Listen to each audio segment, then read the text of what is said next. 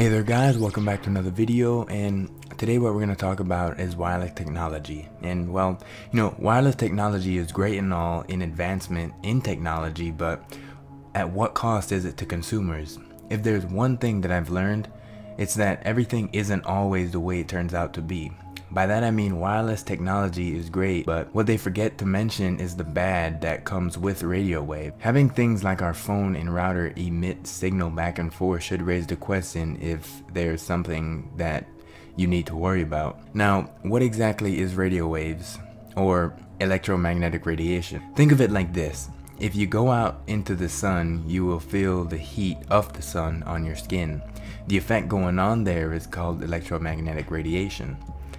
It comes with many different nicknames as well, such as gamma rays, X-rays, ultraviolet light, or simply radio waves. Gamma rays, for example, have very short distances between crests, and radio waves have longer distances in comparison. So like in your house, you may have a wireless mouse, wireless router that emits a wireless signal of say 2.4 or 2.5 gigahertz, which basically translates to 2.4 to 2.5 billion waves a second.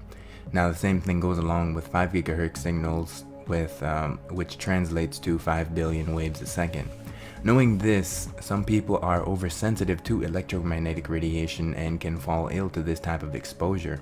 There is an author by the name of Kate Fegis who installed wireless equipment in her home and later felt ill. She described it as being prodded all over the body with 1,000 fingers.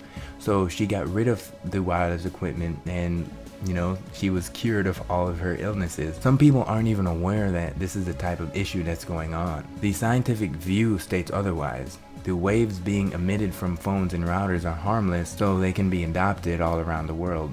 Since there's a standard to exposure, it apparently doesn't affect you. The National Council of Radiation Protection and Measurements and the Institute of Electrical and Electronic Engineers developed something called the Specific Absorption Rate, or SAR. SAR is a measurement of how much radio frequency energy is absorbed by living tissue. It is measured in watts per kilogram or milliwatts per gram.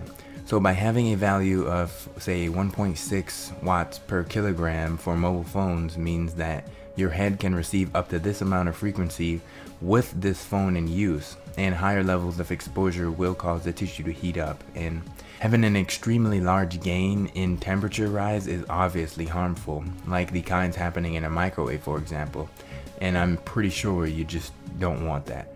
Devices that give off anything regarding wireless technology gives off this type of warmth, but much less. The best way to see if you're affected by radiation is to go outside and see if you feel any different when you're outside. Like take a visit to the park or go camping and see how you feel out there, and then come back home, and you have to be conscious of your person to see if you feel anything internally that's different when you go outside from when you're in home.